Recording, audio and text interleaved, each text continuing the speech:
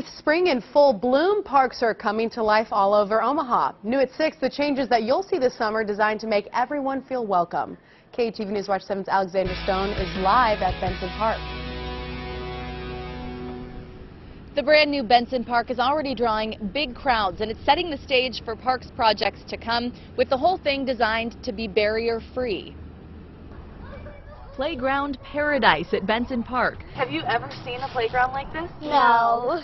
The Bazilavet girls spent Friday afternoon spinning, climbing, They're really easy. yeah, I want to go see, and of course, swinging back and forth across the monkey bars.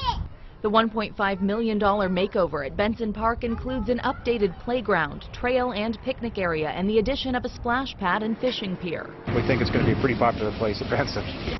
But the biggest thing about Benson Park, the new design is meant to be accessible to all visitors, with special playground surfaces, handicap-accessible fishing, and brand new sidewalks. It's kind of state-of-the-art, and it's what we want to look at from here on out.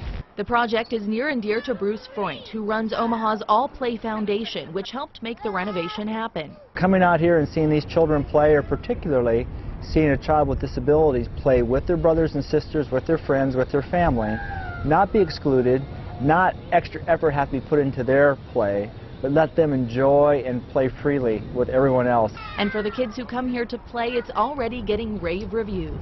I like the playground because it has a big playground. It has a lot of stuff.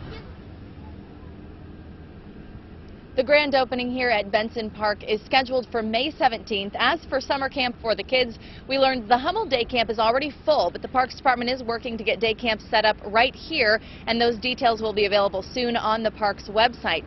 We also learned the City of Omaha will vote on a $47,000 rock wall and slide that the Parks Department would use at events around the city.